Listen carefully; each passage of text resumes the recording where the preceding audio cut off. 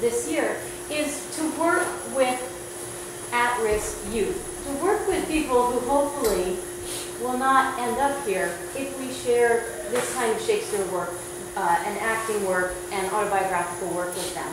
So we are hopefully going to be starting a program in the fall at the Community School, which is a school for kids who are on probation or who have been expelled from other schools. And we're going to use what we've learned working with you guys to create a program to work with kids. So we thought that this video could be aimed at kids. You know, why do kids act up? And what might you guys, with the benefit of your experience, what would you say to kids today? Or what would you say to yourself? What do you wish you knew as a kid? And that's kind of, we thought that would be the focus of what we talk about today. Does that sound good? Yeah. This is a chance for you guys to do one more really great and beneficial thing in your life. You know, this film is going to be dedicated to teenagers and really understanding, you know, how we can help teens to move forward in the world and live from their highest potential. And it's also, in my mind, an opportunity for us to look inside our own past and how we've healed from any woundings we might have all experienced in the past. Always like the saying, you know, when we haven't healed the past, we inevitably carry it into the present. Yo no tengo como un deseo de estar en la cámara desde cuando. Si puedo ayudar a los niños, yo sé cómo es. Pregúntame cosas y yo te lo contesto. All right. I had a dog, and I never showed that dog love because I didn't know what love was. I had a dog. His name was Kilo. I didn't know how to show Kilo love. Well, I'm glad I had a dog, you know. Well, that dog want to show me love. I didn't know how to show him love, you know. I like, get away from me, get away from me. One day, my girlfriend I came home and my Kilo was gone.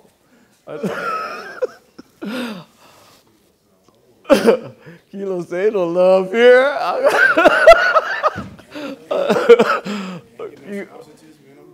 Kilo, so she let Kilo go for what? She said, I let Kilo go for what? I'm still looking for Kilo. Truth of the matter, though, I didn't show the dog love because I didn't have love. That's basically what I'm trying to generate. So show your kids love and let them know you're there for them and they ain't got to look for the street for love. And, you know what I mean? You ain't got to buy them all this clothes or goodies or Jordan and all that. Kids don't need that. They just need your time. So a lot of times it's just paying attention to a person, just listening to them, even if they're saying things that you necessarily don't want to hear at certain times, just letting them know that they can be listened and will be listened to. That's big. That's big. You know, just if somebody would have looked at me and seen that, okay, he's always quiet, or, you know, just seen, like, just paid attention to me and not left me to myself or to my peers who was going through the same thing. Direction, you know, like Maverick was saying, you know, if he was there to show me the right way, I probably would have followed. Who knows, I could have been a ping pong champion or something. A lot of parents out there today, they so busy with work and trying to provide for their family and stuff when they don't even take into context that I'm not providing for them that time, that nurturing that they really need. And, you know, as a kid, that's all I really ever wanted was for my parents to push me to be like, hey, you want to play basketball? We gonna cultivate that. Where do you want to go? Why do you want to do this? And because it was always I would come. I wanted to play football. No, you ain't got time. You got to come watch it. So when you push your kids' desires out and all, it's kind of like you dimming them. You stepping on their chance to grow instead of nurturing them. Any place that was away from those people, I would have taken him out of that environment and put him over here and just let him be him. Allow him to just be who he was. Let him be an individual, support, love, I guess. Just encouragement to do the things that he found enjoyable. Any adult, whether you have kids or not, mentor somebody. Because if you don't, the kid down the street that you know is struggling, he's going to be the one robbing your house. I left at an early age. I'm a Taurus and I'm bullheaded. I didn't like to listen to my mother's rules, so I felt like I should live by my own rules. And if I was going to live by my own rules, it wasn't going to be in her house. So me being out at a young age in hotel living and whenever I can, sleeping at a friend's house or another female's house or just bouncing from place to place and still managing to go to school was difficult. But I was reckless because money wasn't an issue for me, and I was doing above and beyond what I was supposed to be doing. I thought I was invincible. My dad and my best friend, who was more of a dad to me than my dad was, which they both got killed on the same day. He was a big inspiration to me, and I was angry at my father because he wasn't there like I wanted him to be. And my friend taught me so much. I mean, a lot of things he taught me wasn't positive, but he taught me the right way, how to do it, because I was going to do it anyway. And he did do a lot of positive things for the whole neighborhood. My teenage years was horrible. It was kind of rough because, like I said, my father was on drugs, and then my older brother was, selling drugs. So I'm looking at, I'm looking up to my older brother, and I'm looking at Pops like, man, you don't take me to football, nothing, right? And then when I come to you with problems or, hey, help me with this, it's like I don't matter. So, the sense of like family and all that, I kind of don't. It's kind of foreign to me, like, this family structure and all that, because I don't come from that. I found myself in a lot of violence. I found myself losing people very close to me. I found myself hurt, life support, hospitals in and out, visiting people in prison and jail, and all so fast that I wasn't even able to step away from it. It was happening too fast to get out of the car. It wasn't possible.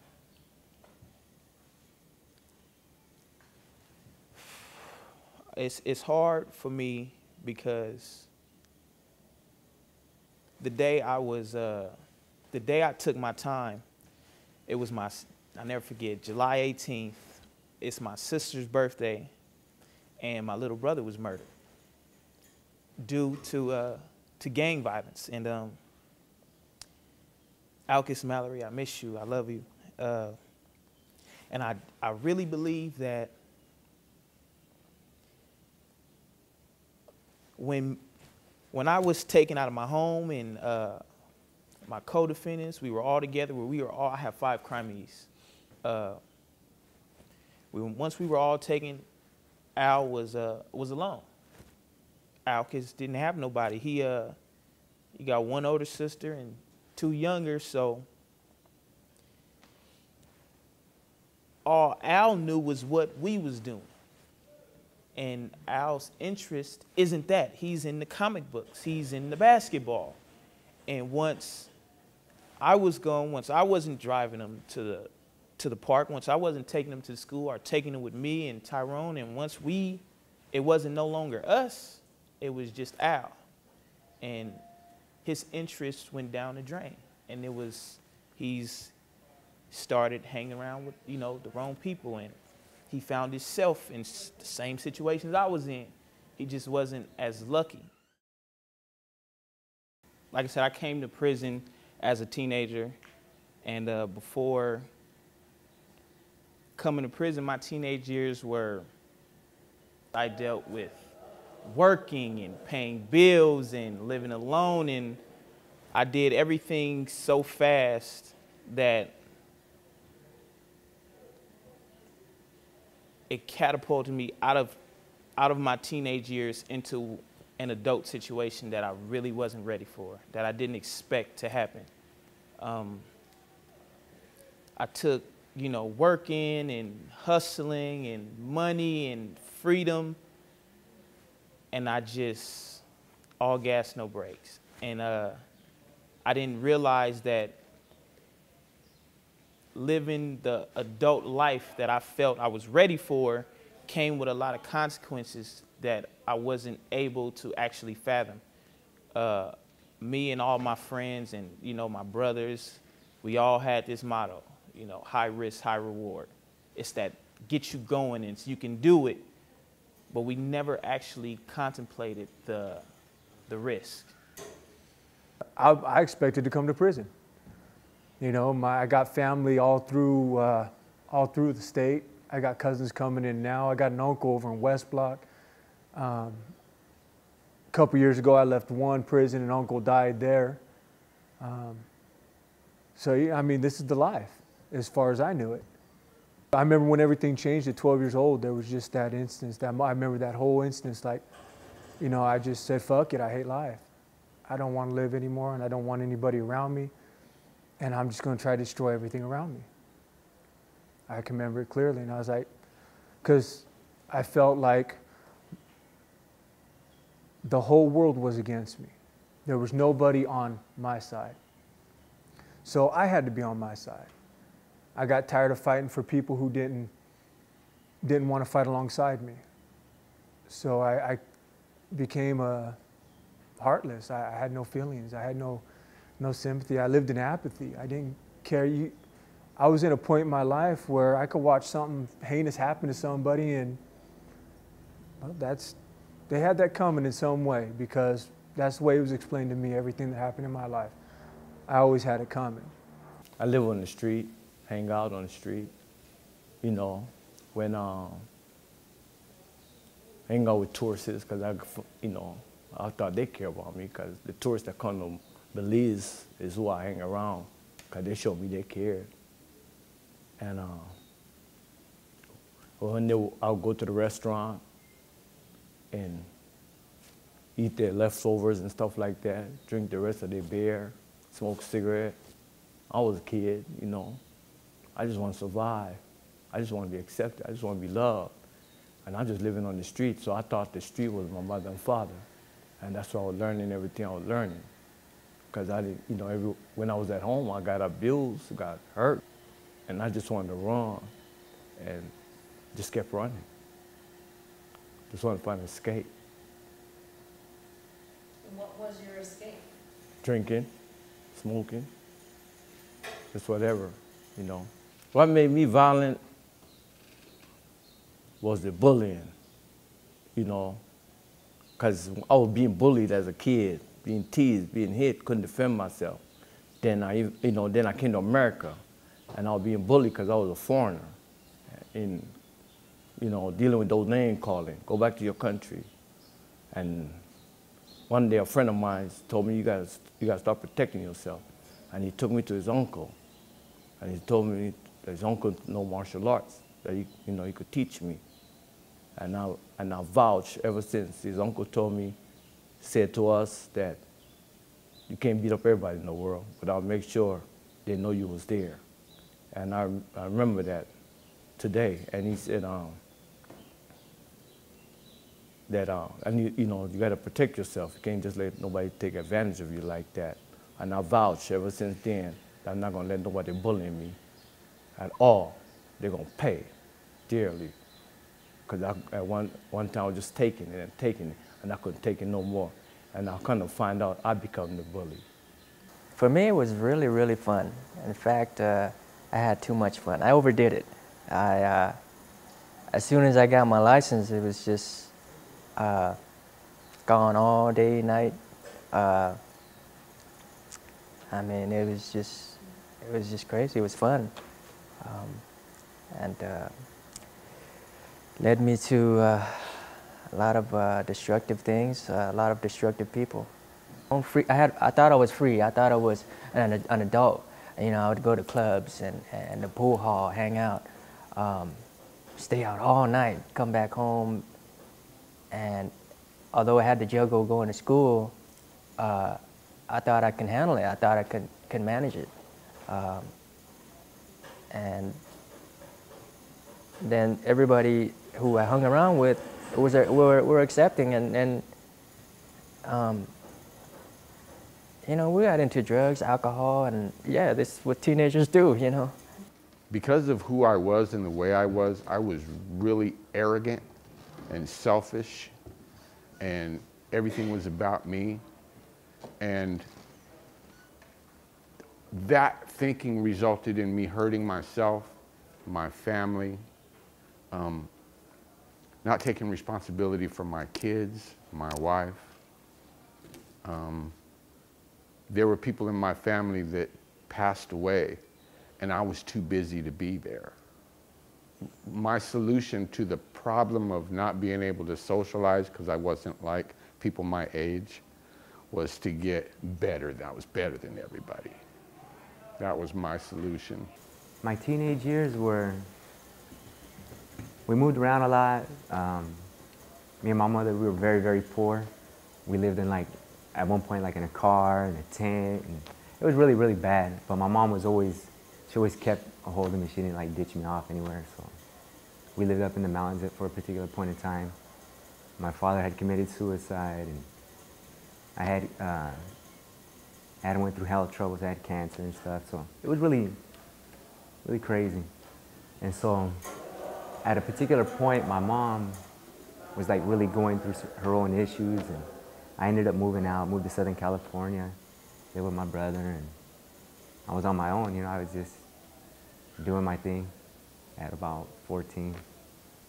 You know, I had people around me that were like supportive. I used to go to a church, I used to go to a Mennonite church. It's kind of crazy. Certain people that like picked me up, and there were people that would reach out, but I was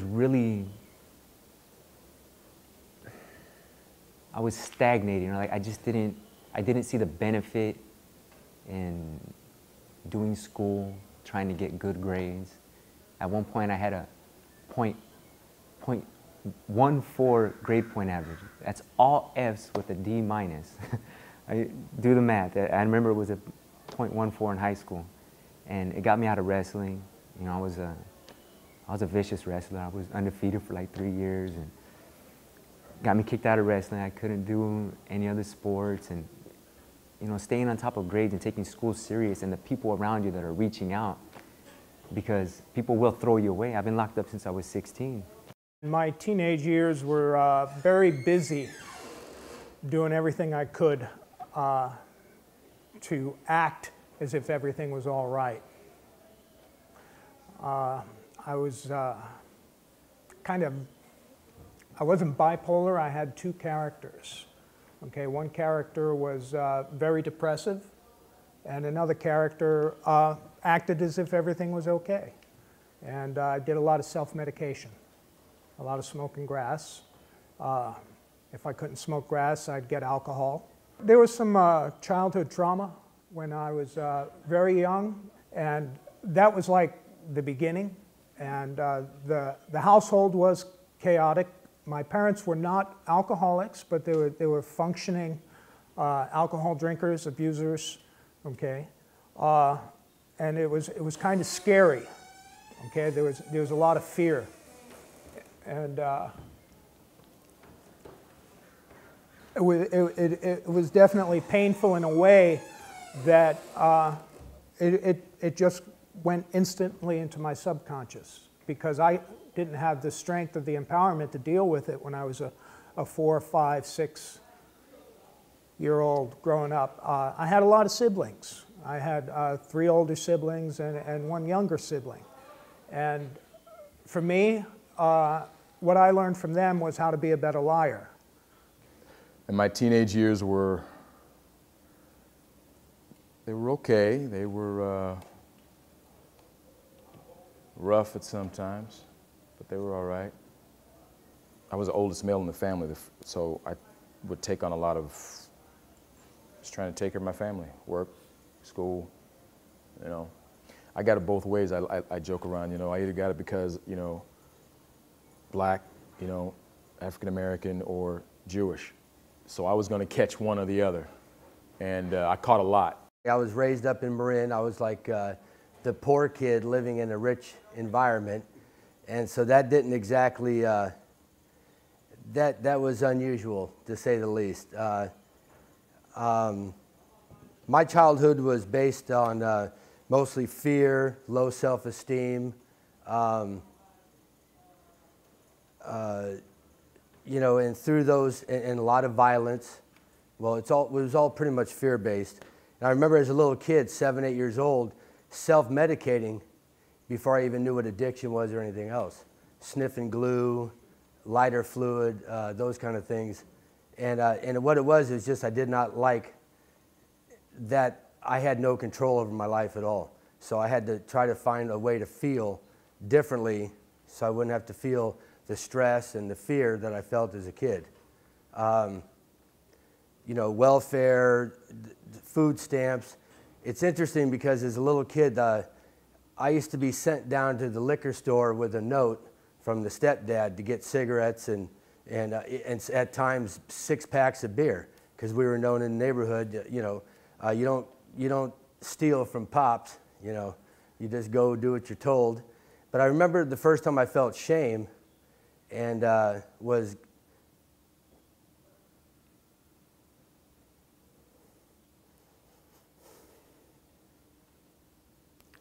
going to the store at 12 and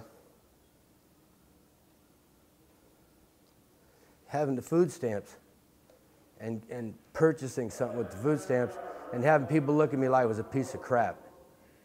And I think that's the one and only time I felt shame. I can't honestly say that I felt guilt, because everybody in my family, stepdad, everybody was surviving. Everybody was on survival mode. And everybody was getting high. We had a lot of Vietnam vets coming back, and it was all about just getting high and just trying to just survive one day at a time. And I never liked bullies, even though I got in a lot of trouble at elementary school, because I felt that the abuse I was suffering at home, I wasn't going to accept it outside of the home. You know, so I could say some of the positive things I learned was I learned that being a bully was not good. That wasn't a choice that I wanted to endure or not, or you know, to follow. Hitting women, because I saw my mom being beat constantly, so I never wanted to do that. But what I did learn from my stepdad was how to manipulate, how to intimidate, how to lie. I became an awesome liar. I remember loving that show, Courtship of Eddie's Father. I'm not sure. Me too. And I didn't know why. It was the relationship. It was the fact that Eddie could screw up and his dad would still love him, you know. Instead of being called every name in the book, knocked around, you worthless, this and that and the next thing. I used to not go to school and I used to run away, and they used to throw you in juvie for that. So I loved juvie because I had like halfway normal people helping me. But it just wasn't enough because I was put back in that environment. For me, they were wonderful. I mean, I lived on my own from 13 until I was about 19. Even now, in retrospect, I missed a lot of things. I didn't get to be a kid for a long time because I had already been working for a year. You're 13 years old, you're working, you're going to school. It's not like you're enjoying childhood. You're not going out and hanging with the buddies. You're not playing in the front yard. You're not doing any of the things that kids that age do. You're doing stuff that maybe you'd be doing 5, 10 years ahead of time. The downside was I had started smoking pot when I was about 11. So it made it easier to continue experimenting and doing things. And I didn't like narcotics, so that wasn't a big deal, but I did smoke pot constantly. So when you don't have those buffers in place, when I was at home, it was like, okay, you got parents. You come home, it's like, okay, I can't be bombed out. So it was a break. There was that thing there that stopped you from going or from overindulging. I was raised with both parents. I had a good upbringing. I didn't think so at the time because I had a lot of restrictions. My mother went to church, so it was a lot of church stuff. But I learned a lot in that church. Acquired a lot of skills from my mother that I used in a bad way.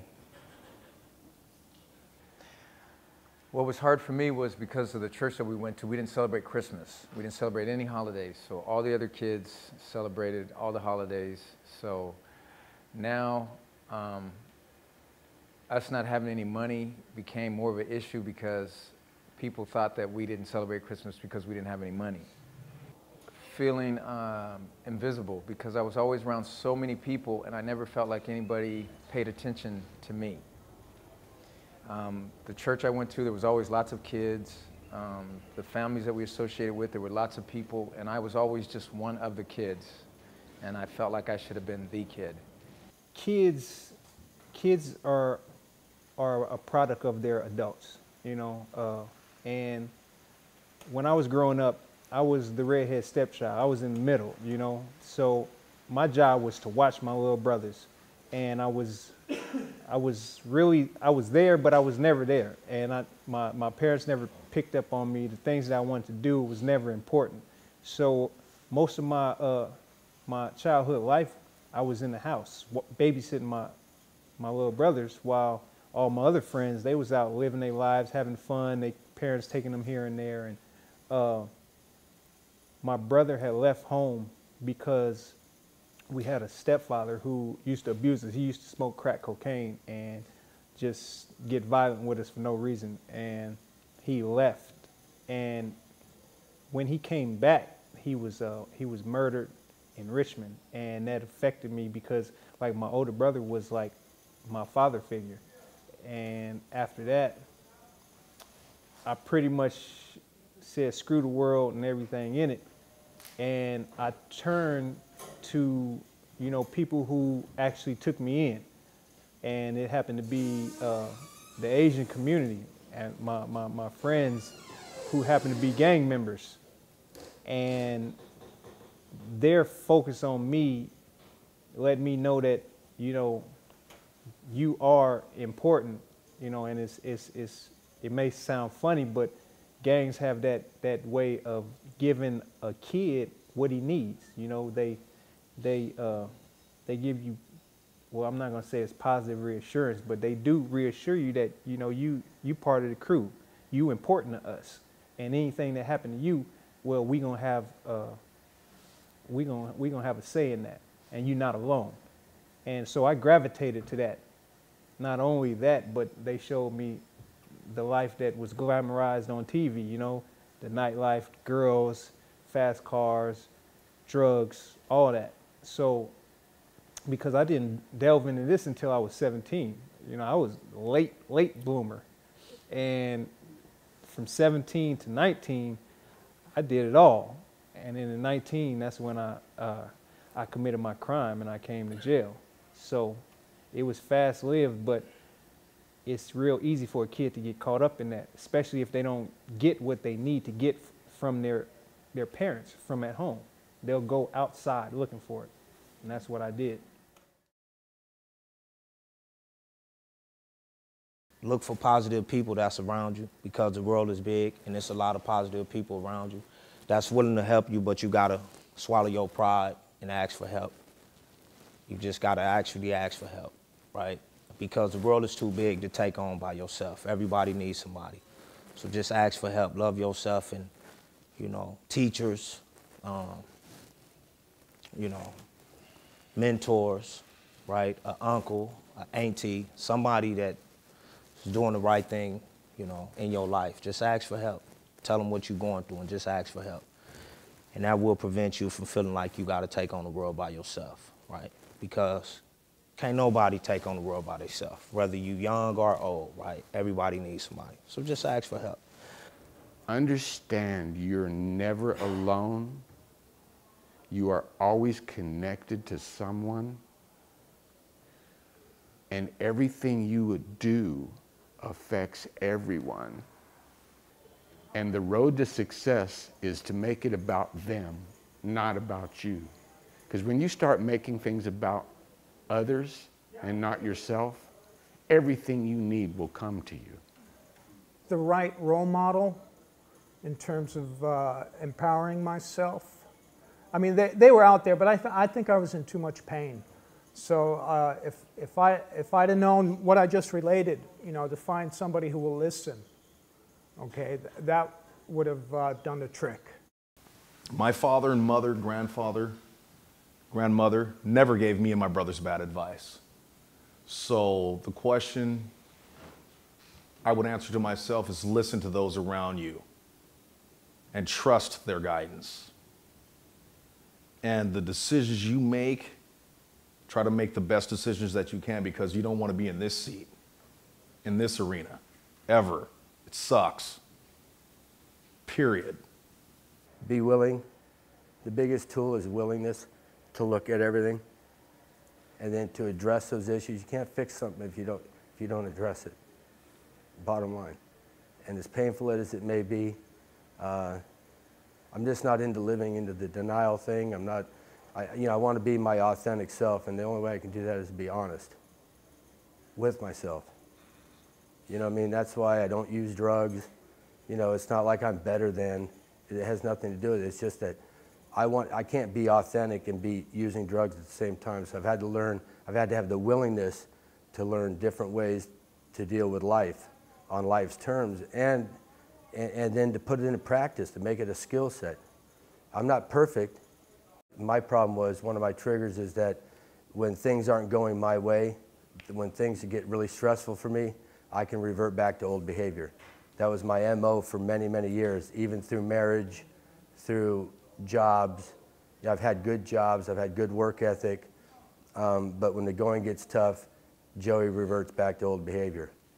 I have a life sentence, and I've been locked up since that age, you know, since I was a teenager. So there's people that are more than willing, if you do the wrong, you know, in my case, an innocent man was killed. So if you are in that predicament, and there's some way that people are reaching out to you to avoid situations like that, take them, because that's, I think that's where I missed. You know, I don't think as a teenager, you really understand the gravity of that. People will look at you as something that's, you know, tossable. We can just throw you away. Being more open-hearted to others' feelings. I used to just care about myself, you know. It was all about I, give all the vowels back. I felt it was all about me. Sometimes I still do, but in a good way, you know. Excuse me. But yeah, be more open, care about other people's feelings, being more compassionate, and just, you know, helping people get through their day the best I can when I'm having a good day, or when I'm not having a good day, to make somebody else smile. You can be the kid, but not all the time. You have to share that with other people. You're not in this world alone, so everything that you want, other people want too, and so you have to share that. So that's what I've learned, just to share and to let other people get the spotlight and enjoy it when they get it, instead of like, okay, hurry up, get your turn, are you done? So I can get back, so. Actually understand and believe that it's okay to be you. For as far as I've known, every single person that I've ever met in prison, the thing that they love most isn't in prison. It's dancing and making music and art and poetry, and I believe if we were, when we were younger, at a place to where we can say, I'm gonna find people who like to dance. I like music, I do music, I do fashion, I'm in art. If I were to surround myself with people that also did that, there would be no need for violence. You know, if I always surrounded myself with people who had the same passions in their heart that I had in mine, I wouldn't carry a pistol. Let's say life is what you make it. It's gonna be a roller coaster, up and down, but it's not what you do when you get knocked down, it's what you do when you get back up. You know, so you know, it's not the end of the world. You know, it's still time to make your wrongs right. To believe in yourself, you know, to believe in yourself and to be patient. What you want will come with a little hard work and a little motivation. So, man, I would have told him keep keeping on, man. Even though it's rough right now, it's gonna get brighter.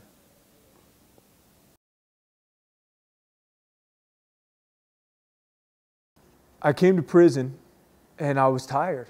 My face hurt and my knuckles hurt. And I was just hopeless. I mean, I really wanted to die, but I didn't want to kill myself because that seemed too easy. I wanted to go out with a bang, but I was confined to an area where I couldn't do that. So I really just got on my knees and just started crying to God. You know, kill me, let me die. I'm tired of living. I don't want my life. I don't want anything. Please, just let it end. And, you know, that night, God reached down and touched me. And he put this feeling in me that I still struggle with feelings. Happiness, sadness, joy.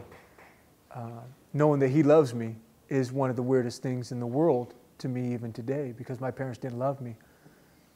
They may love me, but none of their actions ever showed that they love me. Let's put it that way. I'm sure they do. So from that point on, I just made a point. I'm not going to put my hand on another person.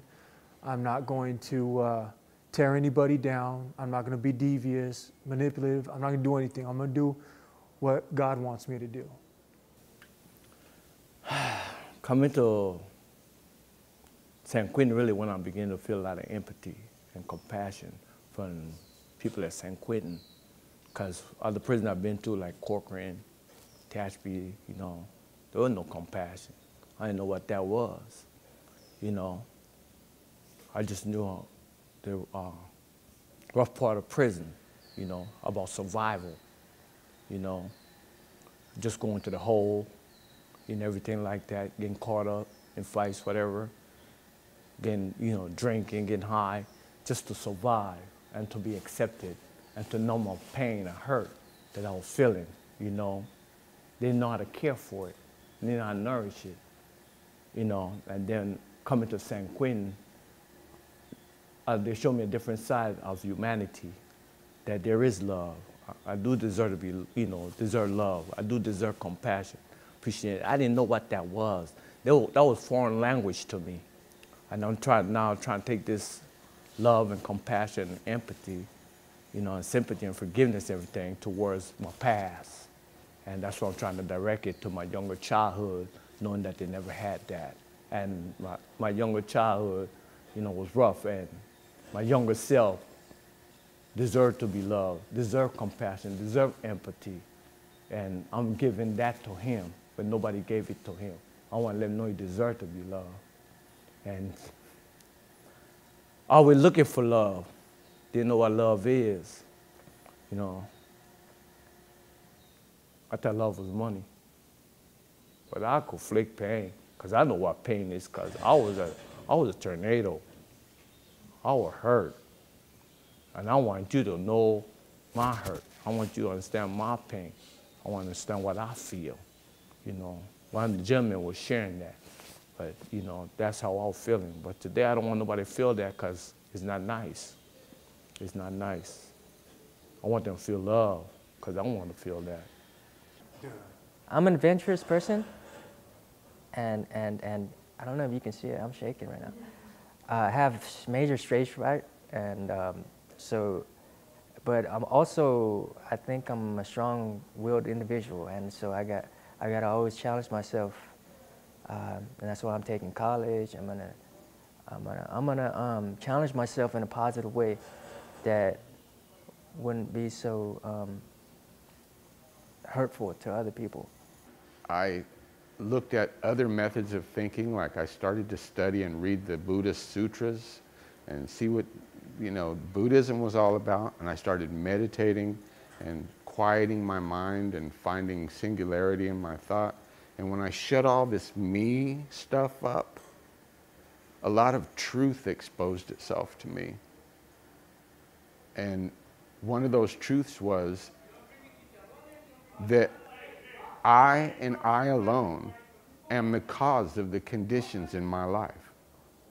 I made a commitment, because there's nothing I can do about it from today onward, except to make a commitment to think the right thing, say the right thing, and do the right thing in everything that I do.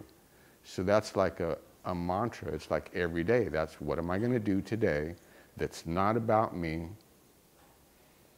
that helps others, that's about doing the right thing, thinking the right thing, saying the right thing. I even stop myself if I begin to think, because I realize that thought is a form of energy, and by energy it has mass, and so even thought has consequences, because cause and effect is how the universe is designed, right?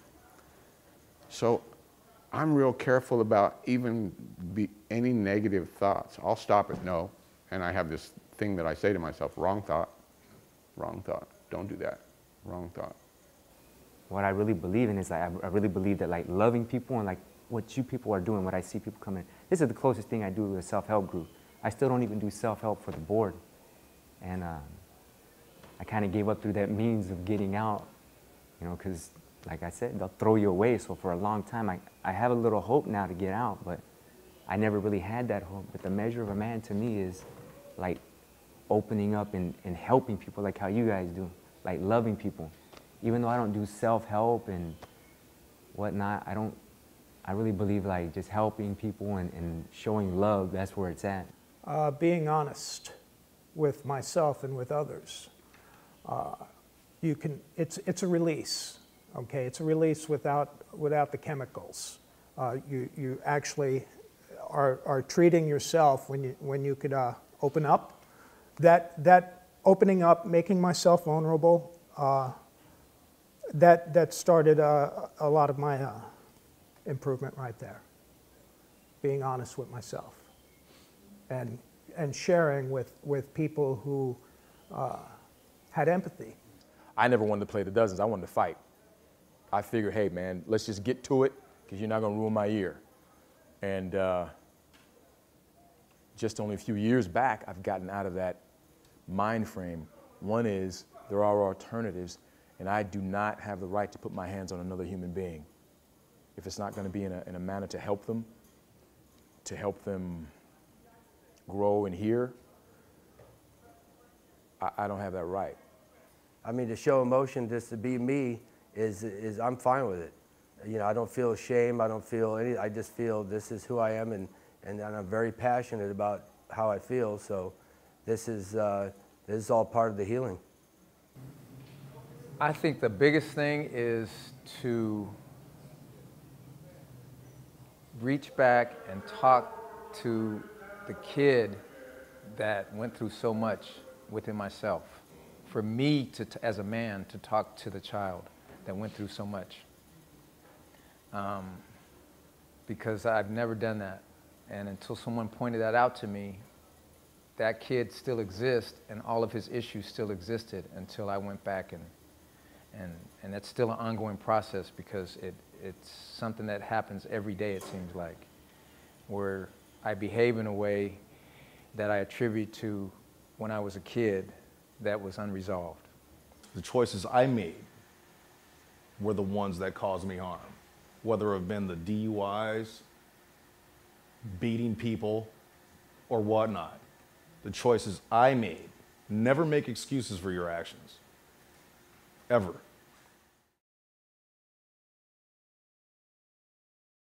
Someone said earlier, you go to the streets and, the people in the streets, they embrace you, but you coming into this negative environment, a negative lifestyle.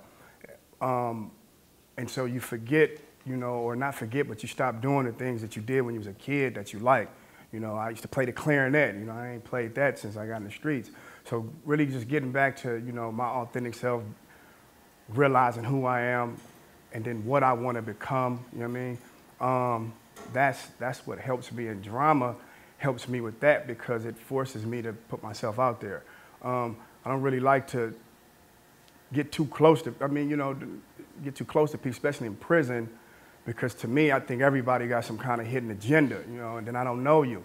But you have to become vulnerable in order to, grow, and heal and stuff. So drama helps me do that by taking on characters, participating in exercises, and just really, being part of a group, sort of like a family in a way.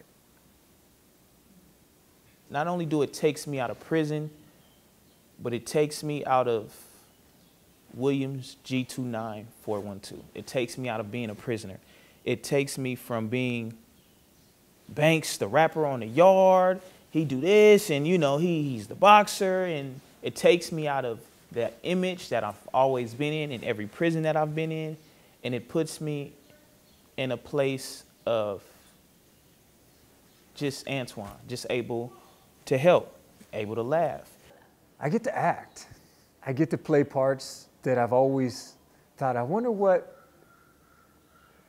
sometimes I'll sit back and I'll be like, I wonder what my dad would act like in that situation, and I might spin a part of that, or my mom or something. Just being able to break out of myself and play something completely different lets me explore feelings and perspective I never had. And I can do it where everybody else is doing it, so we're kind of like playing off each other. It's a safe place to get outside of myself and just be an idiot. It was interesting that I had to play a woman role, because I was a person that they had no respect for women, because the way I see how my mother acted. So I didn't, I couldn't tell her how I feel. So nobody had no respect for me, no love for me. And being in a woman's dress, I kind of understand a little bit what they go through. We step outside the box of what's the norm, what society thinks of us. I mean, we're worth so much. And that's a lot about Shylock. I think in a way we're all the character of Shylock. We're all striving to be better in a community that the news says, well, they did this. Every time that there's a play, well, that rapist played that part, or that murderer played that part. Why can't it just be a man who is trying to be better, who did a good job in that part, in an environment that doesn't really promote that? No one wants to live in a closet with a toilet at your head, day in, day out. But we do it every day. So when we get out of here, we're going to be amazing. And you ladies are the cause of that. You have given us so much strength and so much compassion. We're not going to be the same men. We can't help but be better. I've got sunshine on a cloudy day. I guess it's cold outside. I've got the mountain that I got better.